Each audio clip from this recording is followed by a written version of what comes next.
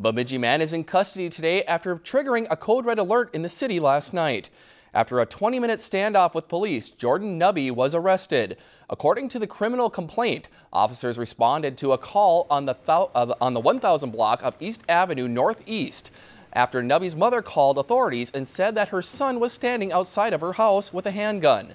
When officers arrived at the house, they found that Nubby had left the property, triggering a code red alert. Officers located a set of footprints which led them to a gazebo at a nearby residence. The criminal complaint states that officers asked Nubby to show them his hands, but he would not comply.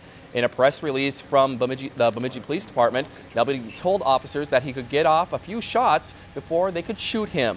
When SWAT members arrived on the scene, they shot Nubby with less than lethal shotgun rounds. Bemidji Police Chief Mike Maston says the code red alert issue worked well for the dangerous situation.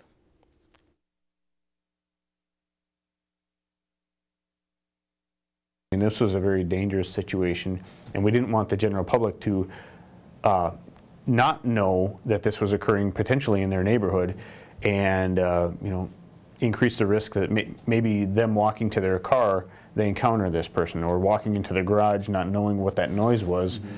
We wanted them to call us first before they went and investigated themselves. Nubby was taken by ambulance to Sanford Hospital for evaluation before being taken to the Beltrami County Jail.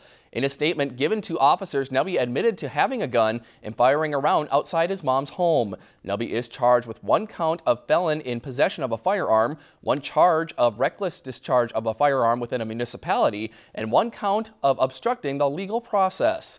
Nubby is being held without bail on charges of a probation violation. His bail for the new charges is set at $50,000 without conditions and $30,000 with conditions. If you've enjoyed this segment of Lakeland News, please consider making a tax-deductible contribution to Lakeland Public Television.